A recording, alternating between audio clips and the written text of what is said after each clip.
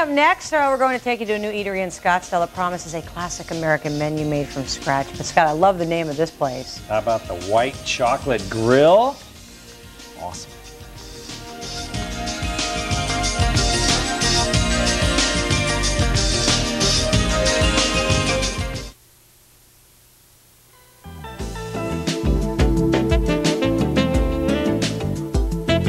Well, you're looking at how this place got its name, the White Chocolate Grill, and you can't have a meal there without having something with white chocolate at the end. Scott, save the dessert. All right, I'll try. This is Bobby Fitzgerald, who is, now, what are you? Are you one of the partners, the owner, I'm the a manager? co-founding partner, yes. We own a couple restaurants. This is our first white chocolate grill, though.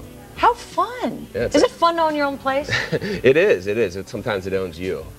Like any other business, I imagine. But the name came from just two of our desserts, actually. We built the whole restaurant around the white chocolate brownie, which I have here, as well as the white chocolate banana cream pie, which didn't transport so well, so I wasn't able to bring it. We'll forgive you, because you brought some good stuff. And I know Brad the other day tried that. Is that creme brulee? It is. That also is a white chocolate creme brulee. And next to that is actually a flourless chocolate souffle cake.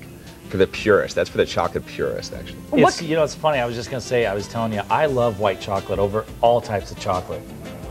Well, then we're your place. That's I know you are. No doubt about that. In fact, you could make a steak and put white chocolate on that, and I'd be all. We haven't done that, but we do have a blue cheese crusted filet, which is very popular thus far. Which is right here. Excellent. How do you decide what kind of menu items? Do you taste a lot of things and then gather kind of a committee around to decide what's good? Well, actually, in this restaurant, my partner and I decided to build a restaurant with the food that we love to eat. So this is just an honest American restaurant, a live hardwood burning grill or rotisserie. We make everything from scratch in the restaurant, and then a couple really nice white chocolate desserts to complement the offering. Let's take a look at some of the other things that you brought. I know Tommy is focusing on Scott eating the... This is just terrible. I can't do this anymore.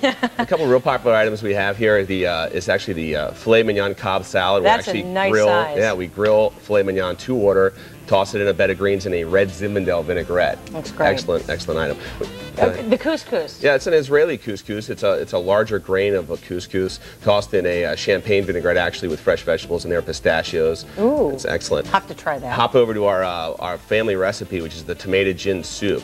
It's a family recipe of my partners, and we finish it off. We actually cook it to order, and we finish it with a 1/4 ounce of Tanqueray gin. You actually have to be 21 years of age to order it. That's pretty clever. I like that. Yeah. Okay, where are you located? We're at the corner of Scottsdale Road and Mayo Boulevard in the Scottsdale 101 Center. It's that large shopping center where the Cine Capri movie theater is. That place is growing. Have you been out there lately, Yeah, Scott? absolutely. Yeah, it is. You know what I love doing about cooking segments with Tara? She's so inquisitive. It allows me lots of time to eat. I don't have to ask one question. How is it? How is it? Oh, this is so good. And it's the farther you get down to the bottom, the more moist it is.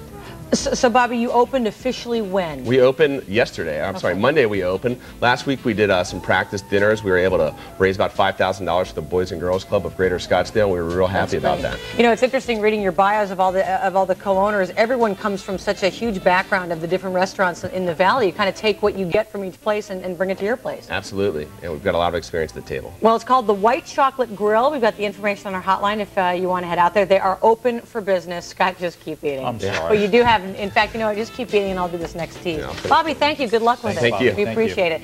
We'll be right back. Lots more coming up on Good Day Arizona when Scott finishes.